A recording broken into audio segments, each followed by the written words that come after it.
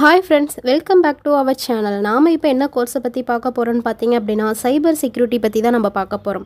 Course details, eligibility, scope, job, salary, duration, syllabus, admission procedure, higher studies இதை பற்றி தான் டீட்டெயிலாக நம்ம பார்க்க போகிறோம்.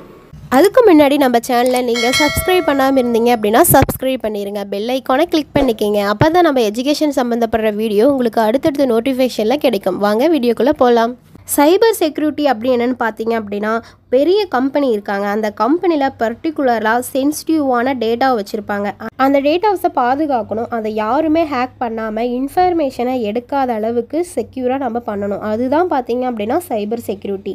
ஸோ இதில் மட்டும்தான் இருக்கா அப்படின்னு கேட்டிங்க அப்படின்னா எல்லா இடத்துலையுமே இருக்குங்க. பேங்க் செக்டார், மெடிக்கல் செக்டாரில் எல்லா இடத்துலையுமே பார்த்தீங்க அப்படின்னா சைபர் செக்யூரிட்டி இருக்குங்க. நிறைய பேர் இதுக்கு பின்னாடி ஒர்க் பண்ணுறாங்க. சடனாக ஒரு கம்பெனியில் இன்ஃபர்மேஷன் எடுக்கிறாங்க, அதை ட்ரை பண்ணுறாங்க அப்படின்னாலே எஸ் நம்மளோட இன்ஃபர்மேஷனை எடுக்க போகிறாங்க அப்படிங்கிறத வெரி அலர்ட் ஆகிக்கலாம். நிறைய விஷயங்களை கண்டுபிடிக்கிறதுக்கு இந்த சைபர் செக்யூரிட்டி யூஸ்ஃபுல்லாக இருக்குன்னு சொல்லலாம். இன்ஜினியரிங் கோர்ஸோட டியூரேஷன் பார்த்தீங்க அப்படின்னா 4 years 8 செமஸ்டராக பிரிச்சிருக்காங்க. இந்த கோர்ஸ் எடுத்து படிக்கணும் அப்படின்னா அதுக்கு சில எலிஜிபிலிட்டிஸ் இருக்குது. ஃபிசிக்ஸ், கெமிஸ்ட்ரி, மேக்ஸ் கம்பல்சரி சப்ஜெக்ட்டை நீங்கள் 12th எடுத்து படிச்சிருக்கணும். அண்ட் 12th பார்த்தீங்க அப்படின்னா மினிமம் 50% மார்க் எடுத்து நீங்கள் கண்டிப்பாக பாஸ் பண்ணியிருக்கணும்.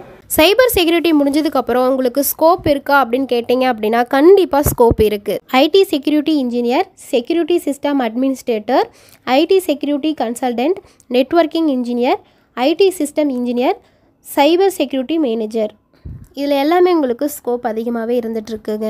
டாப் கம்பெனிஸ் பார்த்தீங்க அப்படின்னா Amazon, நோக்கியோ, apple, Intel, general motor இது மாதிரி நிறைய டாப் கம்பெனிஸ் உங்களுக்கு இருக்குது. எந்த மாதிரி எம்ப்ளாய்மெண்ட் ஏரியாஸ் இருக்குதுன்னு பார்த்தீங்க அப்படின்னா ID forms, software development form, computer security form, data security form, banks, business forms இந்த மாதிரி நிறைய கம்பெனிஸ் உங்களுக்கு ஜாப் இருக்குங்க.